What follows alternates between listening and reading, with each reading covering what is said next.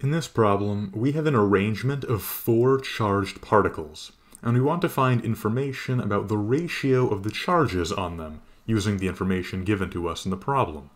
It states that charges 1 and 4 have an equal charge to one another, called big Q, and charges 2 and 3 also have a charge equal to each other, called little q. We're looking for the ratio of big Q's charge to little q's charge.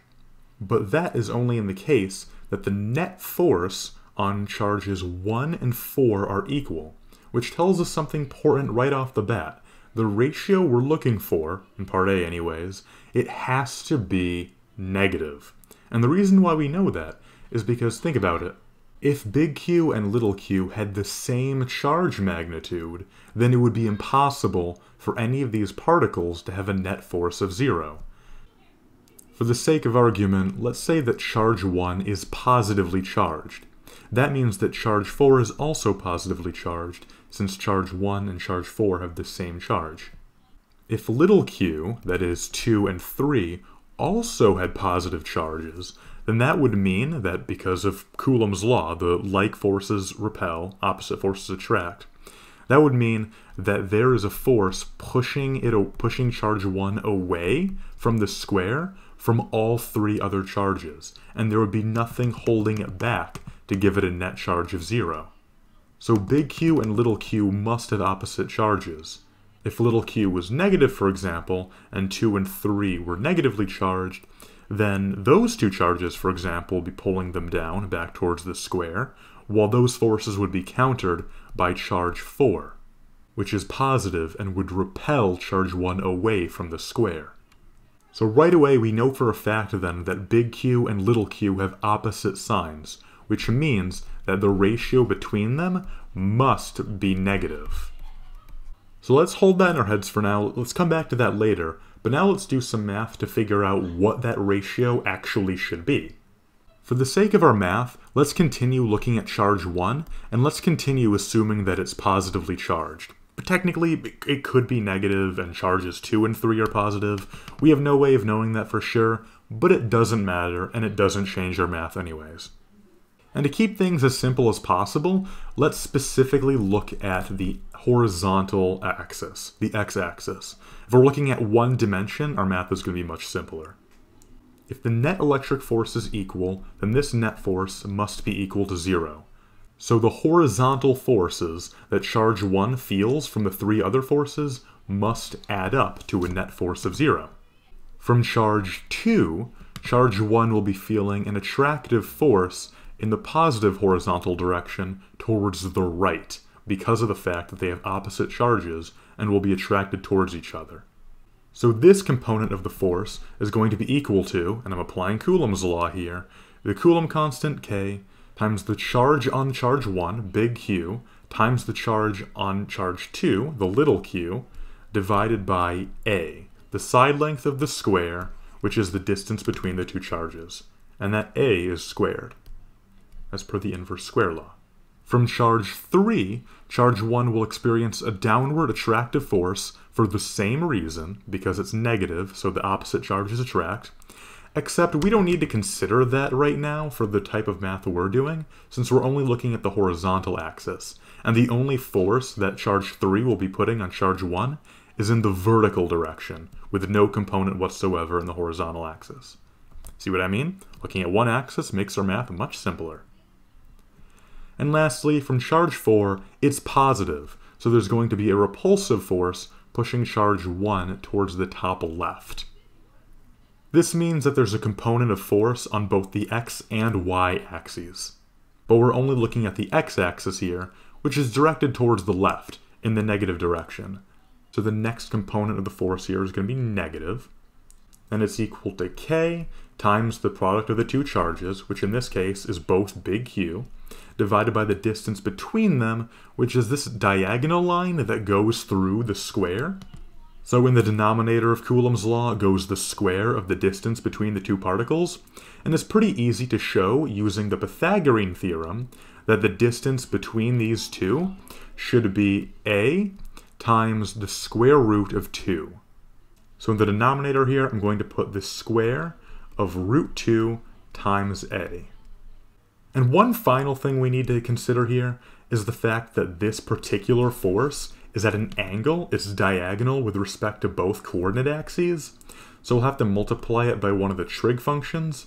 In this case, the cosine function, because again we're looking at the x-axis here, and the cosine function is the one that goes with the horizontal, and it's going to be the cosine of 45 degrees, because this is a square here, so this is going to be a 45-degree angle since it's half of 90.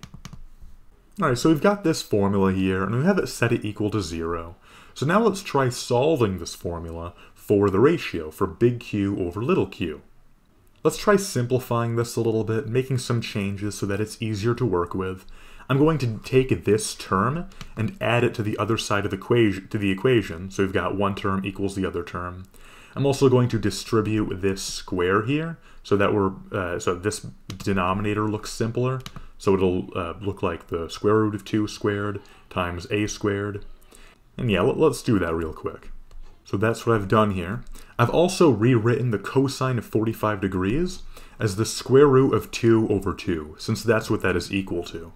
And now we can simplify this even further. There is a k in both terms, so that cancels out. We can cancel out one of these big q's on either side. This a squared term can cancel out. So now we're left with small q equals big Q over 2 times the square root of 2 over 2, which we could probably simplify even further as big Q over 4, 2 times 2 is 4, times the square root of 2. And if we want to solve for the ratio big Q over little q, we'll just divide this small q into the big Q and flip these parts into the other side. So we end up with 4 divided by the square root of 2. So that means this is it. We've solved for big Q over little q, and this is the ratio that it's equal to. If we use a calculator, we can approximate this in more of a decimal form, and we can see that this ratio is equal to 2.83. And as we established way back at the beginning of the problem, it must be negative. So the ratio is negative 2.83. And that's the ratio that the charges need to be at in order for charges 1 and 4 to be stationary. Now let's address part B. Is it possible for the net force on all 4 particles to be 0? Well, we've already discussed what the condition must be in order for charges 1 and 4 to be stationary. There must be a very specific charge ratio there. What we can do to answer part B is look at charges 2 and 3 now and see if the same ratio is required. If the same ratio is required, then it would work. We just need that ratio and all the charges would be still. But if a different ratio is required, then that could be a sign that this is not going to work out. Let's try it. Let's try looking at charge number 2 and let's see if we can find the same ratio we found for part A. Let's look at the net force on charge 2, and this time let's look at it in the y direction. We defined charge 2 to be negative, so let's look at the forces that it's feeling from the other ones. From charge 2, it's feeling an attractive inwards force, because they're like signs, but we're looking at the y-axis, so this is irrelevant. Charge 3 is negative, so because they're like, it's going to feel a repulsive force towards the top right of the page. And the y-axis of this, or the y component of this, is going to be k times the 2 small q's divided by that diagonal distance, which is still going to be the square root of 2 times a, that's squared. And now that we're looking at, again, diagonal force, so we're going to have to use one of the trig functions.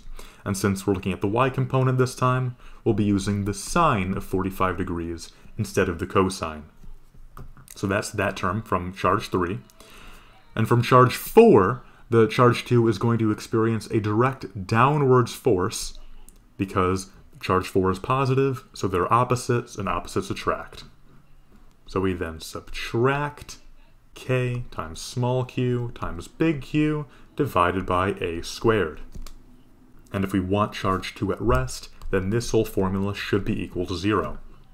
Now let's use the same simplification process we used for part A, try to find that ratio, big Q over little q, and note that the sine of 45 degrees is also equal to the square root of 2 over 2. But anyways, the k's cancel out, one of the small q's cancel out, the little a squareds cancel out.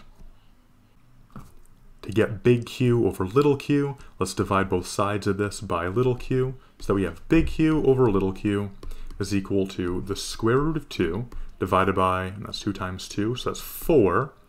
And, we can kind of see something doesn't look right here, because now the ratio we've calculated is radical 2, root 2, over 4, which is the flip of what we found for part A.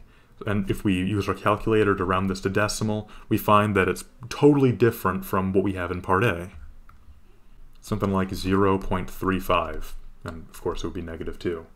So what that tells us is that the charge ratios required to keep those pairs of charges at rest are not the same, which means that it is impossible for all 4 charges to be 0, to have a 0 net force on them at once, because the conditions required for each of those cases don't match up. So the answer to part B is no, that is not possible. That is all for this problem. If it helped you out, please consider subscribing, as that'll help me make more videos like this. If you have any questions, please leave a comment down below and I'll try to clear things up, help you out, clarify any confusion. But for now, that's all, and I hope you have a lovely night. Bye-bye.